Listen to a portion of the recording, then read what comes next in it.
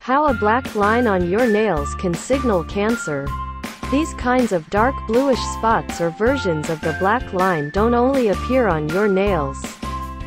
The size, color, and form of your moles change as well.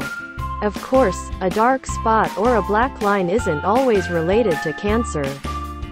These are some of the situations where it's normal for them to appear. Taking medicines. There are medicines that have dark pigmentation of the nails as one of their side effects. This happens after several days of taking the medication. During pregnancy, it's possible for brown spots to appear on your nails during pregnancy. But they don't have severe consequences. Infections, the presence of fungus in your nails changes their color. Bruises. When there's a mixture of brown with red points, it's probably due to some kind of impact. When should I worry? Even though it's not common, ungual melanoma can appear in children. The width of the black line is larger than a 1/16 of an inch, and it's not just one color. It has different tones of brown in the same line. The change happens over time. Also, the skin around the nail is also a dark color. In most cases, ungual melanoma doesn't just affect one nail. However, there are symptoms that can show up in certain areas of the body. These include your toes and your scalp. How dangerous is it? Melanoma is considered to be the most aggressive tumor that affects your skin. This is because it spreads quickly to the rest of your organs. This includes organs that are far away like your small intestine, eyes, brain, and even your heart. Treatment. There are different ways to treat melanoma in your skin. Everything depends on the state of the tumor and the patient's physical conditions. These are some of the treatments. Radiotherapy. This method keeps the cancerous cells from growing. It's a localized treatment.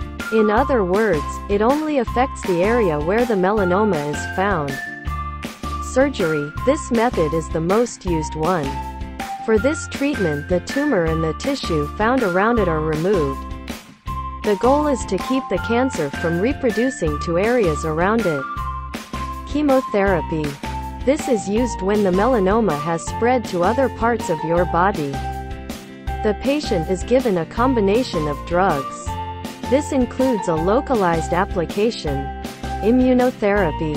The goal of this treatment is to increase your immune system. Prevention. One of the largest causes of melanoma is a lack of care when exposed to the sun.